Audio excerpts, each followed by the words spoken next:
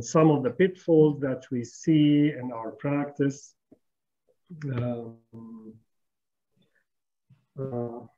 Excuse me.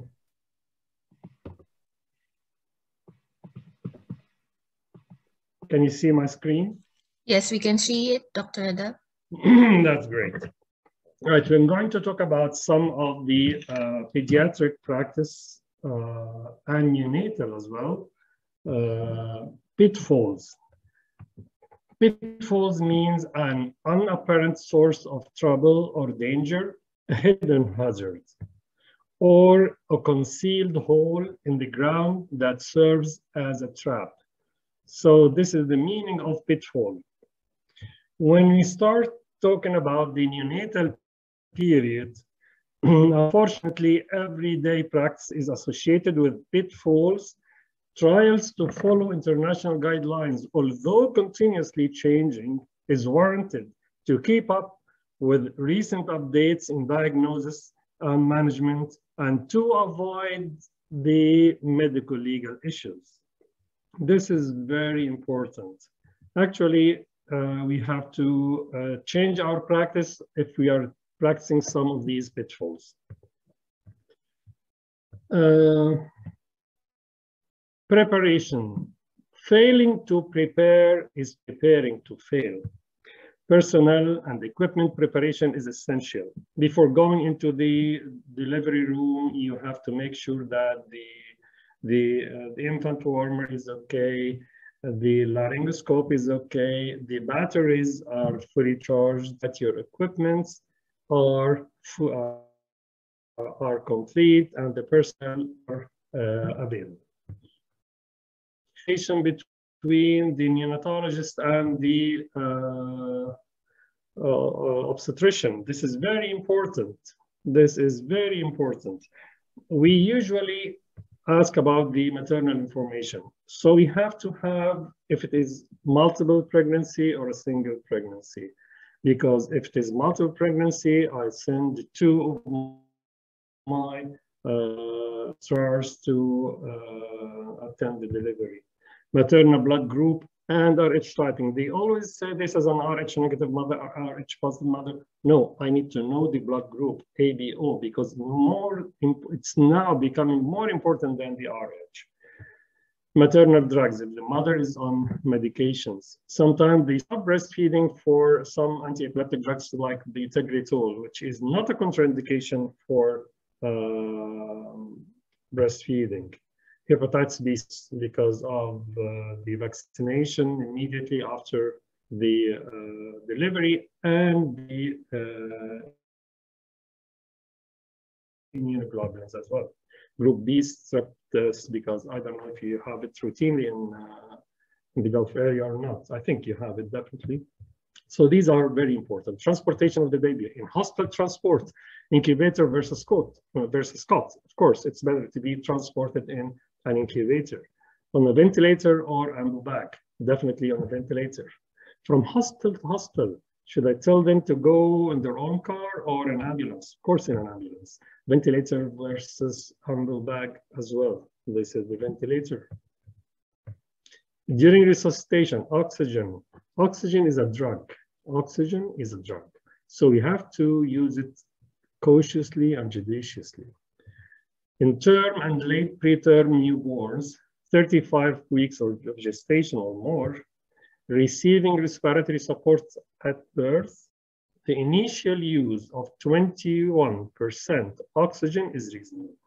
So in term and late preterm, use 21% oxygen during resuscitation. 100% oxygen should not be used to initiate resuscitation because it is associated with excess mortality. I'm talking about mortality.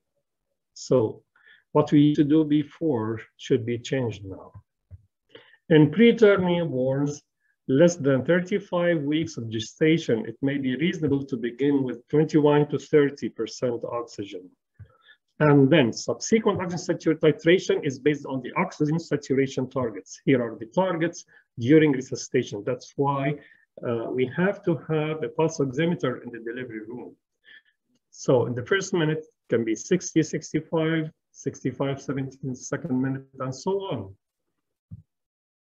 Pulse oximetry in the delivery room, if you are anticipated need for resuscitation, positive pressure ventilation, supplemental oxygen, CPAP, or evaluation of signals. So it is part of the equipments in the delivery room now. Suction. You do suction only if the baby is clearly obstructed. Warming. Of course, all of us, we have the infant warmers, but don't forget the mother skin to skin if the baby is stable. This is very, very important in stabilizing the vital signs of the newborn.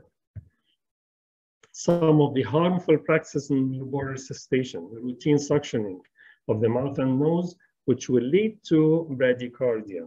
Prolonged flicking of the flicking the sole or rubbing or slapping the back when baby is depressed. Routine stomach wash. That used to be a common practice before. We have to change it. Putting the baby upside down for postural drainage. This is very hazardous. We shouldn't do that for fear of sometimes intracranial hemorrhage. You discontinue resuscitation may be appropriate if resuscitation of an infant with cardiac arrest does not result in spontaneous circulation within 10 minutes. Rapid assessment for need for resuscitation and initial steps should be performed within 30 seconds. 30 seconds. We should start resuscitation and initial steps if we decided to start resuscitation. So the assessment should be very fast. Positive pressure ventilation initiated not later than 60 seconds of life constitutes the golden minute. So we have the golden minute, we have the golden hour, and this is very important. The most sensitive measure of response to resuscitation is prompt improvement in heart rate. You know that you are doing a successful resuscitation if you find the heart rate improving. The most important effective step in resuscitation is ventilation. Initiate resuscitation with room air for all newborns. Cord clamping should be delayed. I think it's becoming a common practice now, at least for 1 minute if the baby is stable, does not require resuscitation. Look at this. By term, the fetus swallows about 150 milliliters per kg per day of amniotic fluid. He's swallowing almost half a liter every day, a full term baby inside the womb. In utero, he's swallowing almost half a liter of amniotic fluid every day. Then after delivery, we cut everything. So we have to be careful with the enteral nutrition. The enteral nutrition is extremely important. After delivery, we should start skin-to-skin feeding of the baby, putting the baby on the breast of the mother in the first hour by most, at most. Are you going to start enteral feeding at 27 weeks gestation?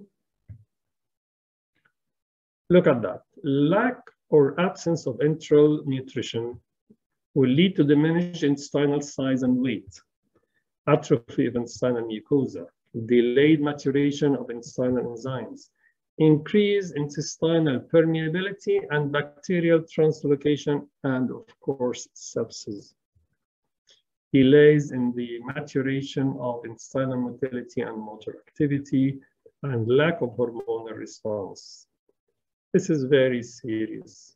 So we don't have to postpone enteral nutrition. It should start as early as possible, even in the first hour. If we start early enteral nutrition, it will shorten the time to regain birth weight, to improve feeding tolerance, to reduce duration of parenteral nutrition with the hazards of parenteral nutrition. We are trying to shorten and reduce the duration of parenteral nutrition. enhance the enzyme maturity, reduce intestinal permeability, improved intestinal motility, and matures hormonal responses. Are you going to feed a baby while having a UVC? Yes. No increased risk of enteral feeding as long as the catheter is functioning optimally. Most infants had indwelling umbilical catheters in studies of GI priming, and no untoward events were reported. What should we use to start breastfeeding? The first choice is the mother's expressed breast milk or colostrum. The warm breast milk should be preferably given fresh. If not, frozen or cooled breast milk in the same sequence in which it was expressed. The morning's expressed breast milk to be given in the morning, the noon, the afternoon, the evening.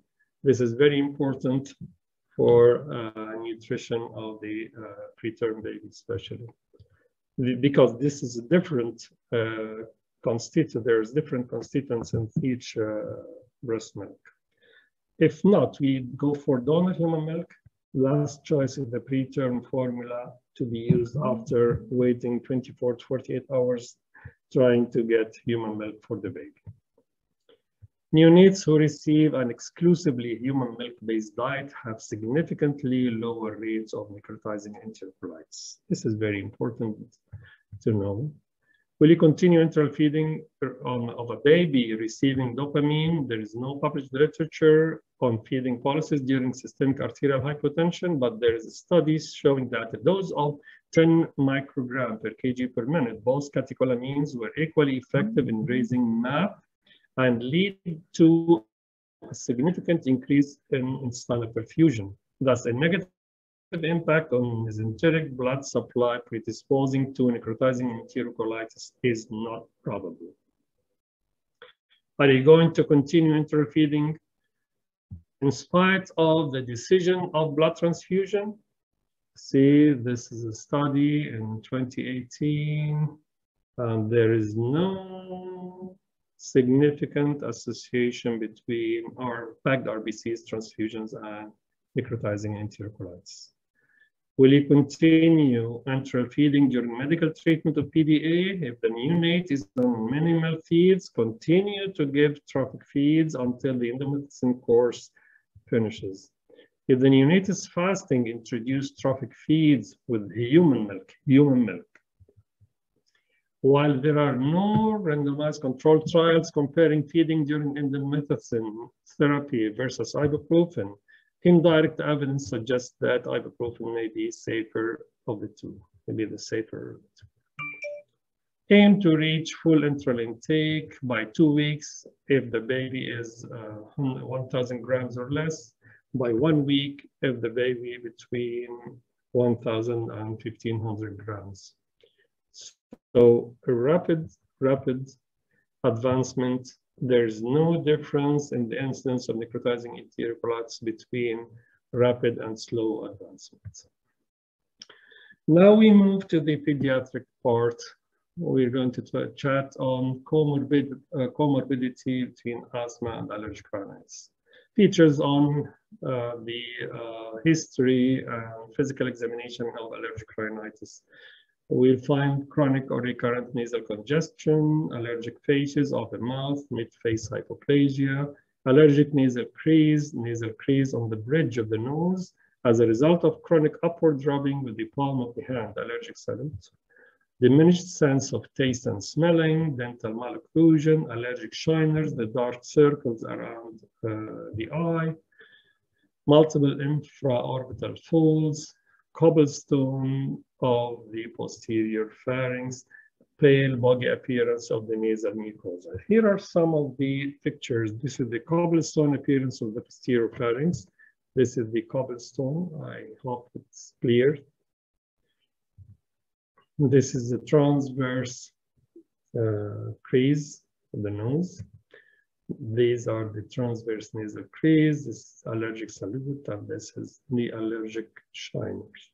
See the dark area around the eye. This is the itchy nose. This is the shiners. Shiners. This is the inferior turbinate, and this is the septum. This is the inferior turbinate, and this is the septum. This is very important. Inferior turbinate hypertrophy. And this is the enlarged inferior turbinate as well. It's very easy to see the inferior turbinate. You don't have to use the nasal speculum. You can just put the light of the otoscope and look through the lobet. You'll see the, and this is very important.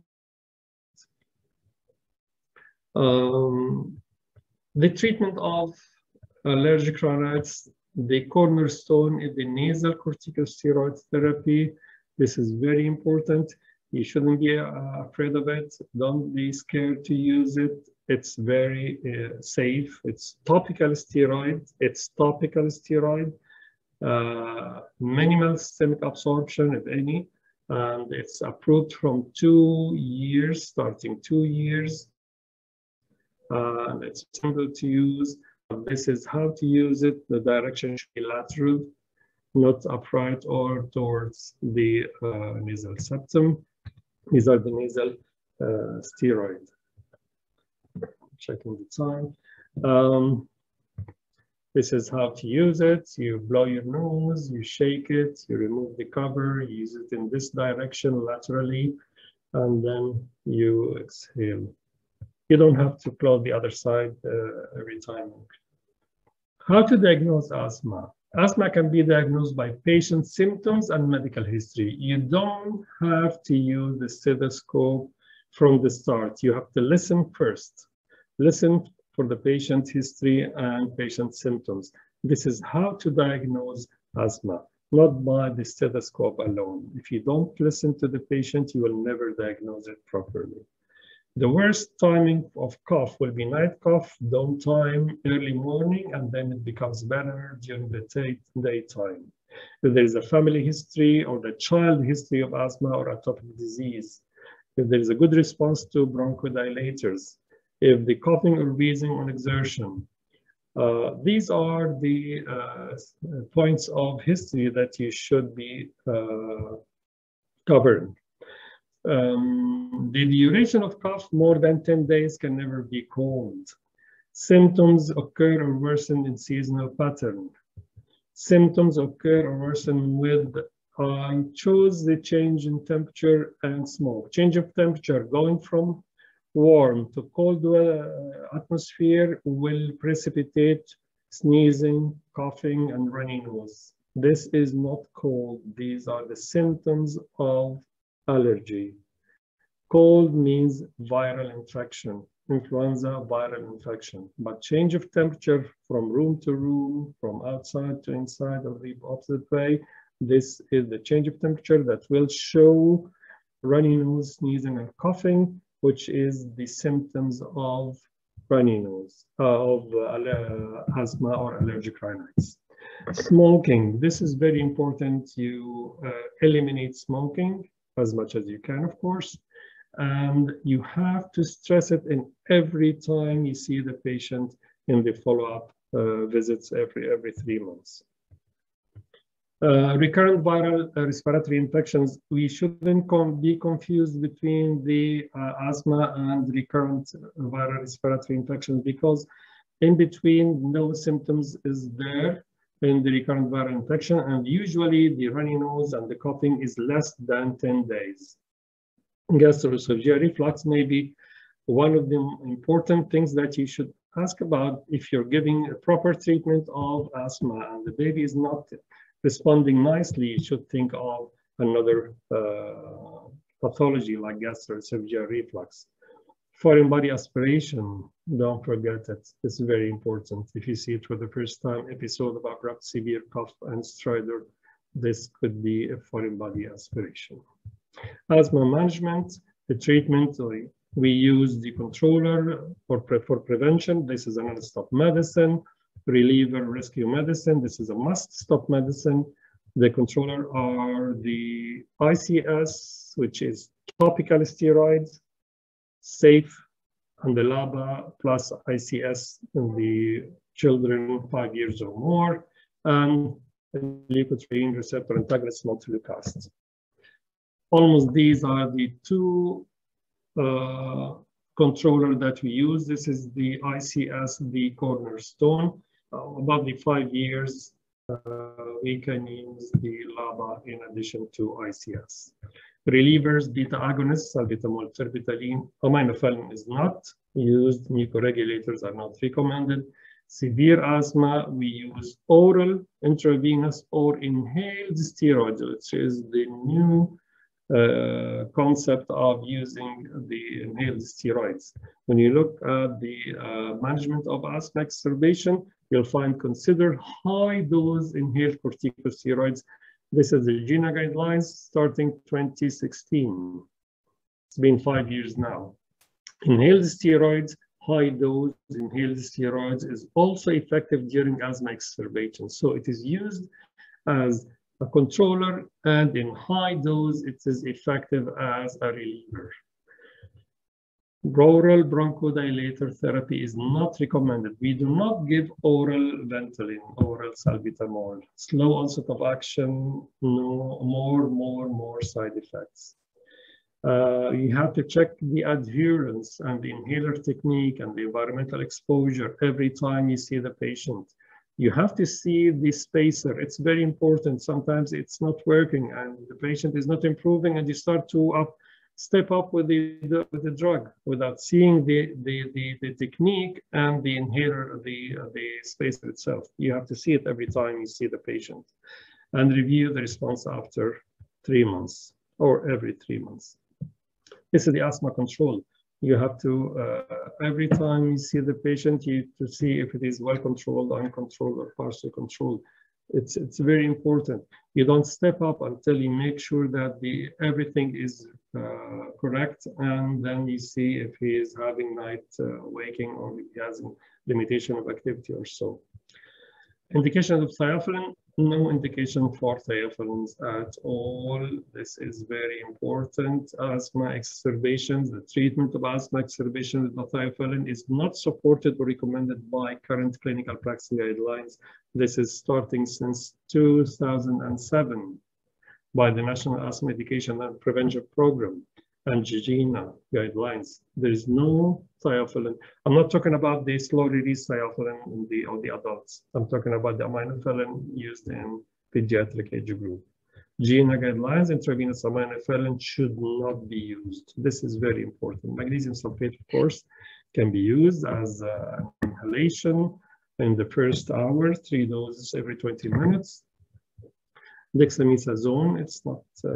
It started to be used about 5 years ago, but now it's not that common.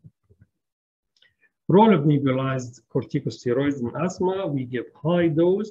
I'm not going to go. So I'm not going through the trials. The dose is 800. This trial was 800 microgram half hourly for 3 doses, which means 2.4 milligram. The other studies use 500 milligram every 20 minutes, which means he's going to have 1.5 milligram, okay, in the first hour. So with the use of budesonide, the discharge will higher with the budesonide group. Combination of nebulized salbutamol and budesonide should be preferred in the emergency room. Here are the dose of the, this is 500 microgram per dose to be given every 20 minutes for 3 successive doses. This is very important. So the dose is 500 microgram every 20 minutes, and can be more even.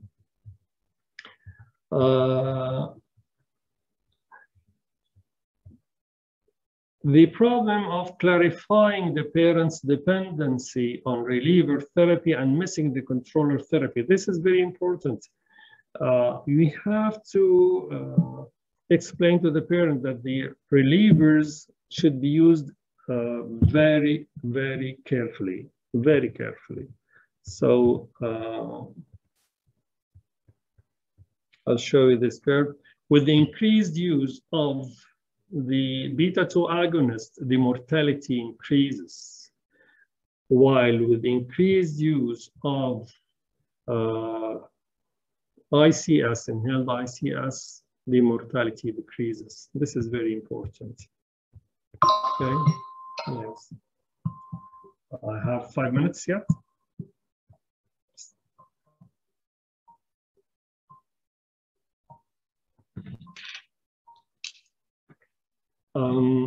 High dose ICS given within the first hour of presentation reduces the need for hospitalization in patients not receiving oral corticosteroids. Regular daily low dose of ICS is preferred initial, if that preferred initial control of therapy in children 5 years of age. The dose is 0.5 to 1 milligram twice daily. This is the initial dose, and the maintenance will be 25 to 0.25 to 0.5 twice daily, or if the dose is total of 1 milligram per day, it can be given as a single daily dose. It's available for treatment starting 6 months. The effect on growth, which is very important, it is not progressive or cumulative. This is the GINA guidelines. The one study showed that it's only 0.7% difference for adult heights. 0.7% if the baby, if the child is 1 meter, so the difference will be 0.7 centimeter. If it is an adult, 170 centimeters, it will be almost 1 centimeters difference. So don't be afraid of using the ICS.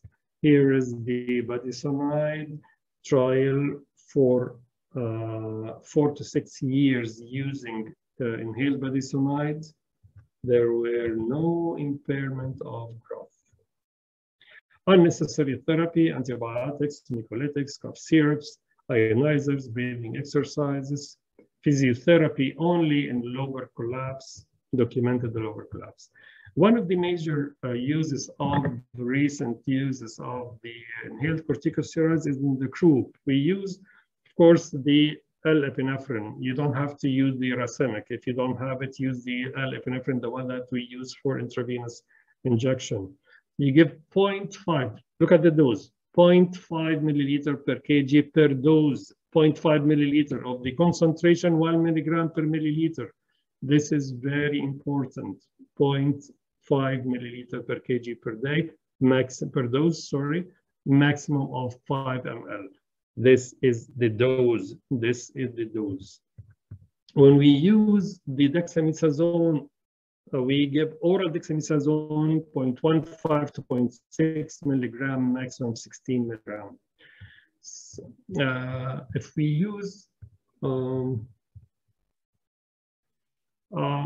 this is one of the nice techniques to give the high dose in a small volume. You give the intravenous preparation, which is concentrated form 4 milligram per milliliter in a syrup. Adel, we are over time. Yeah. Is it possible? Yeah, we can save 2 minutes for the questions. We are over time. Is that possible? Okay. Okay.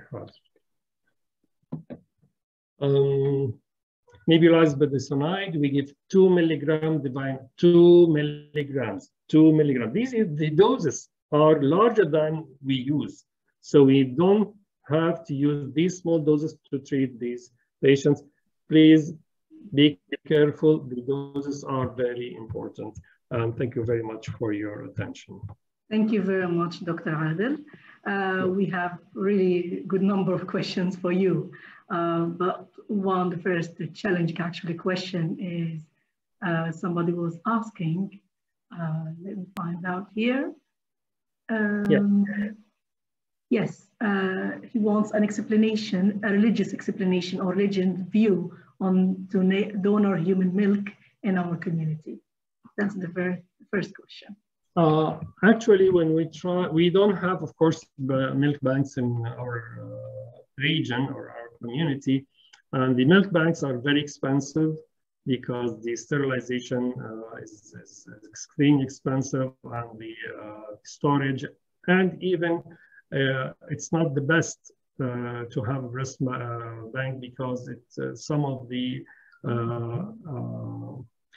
characteristics of the breast milk is lost during this process.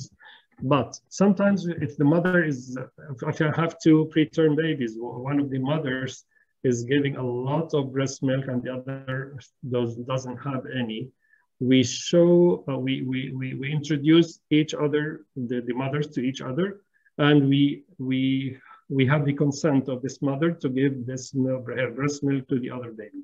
This is, of course, very limited, but I'm trying to show you the importance of giving breast milk as a priority before you go for the formula. Preterm formula is the last resort.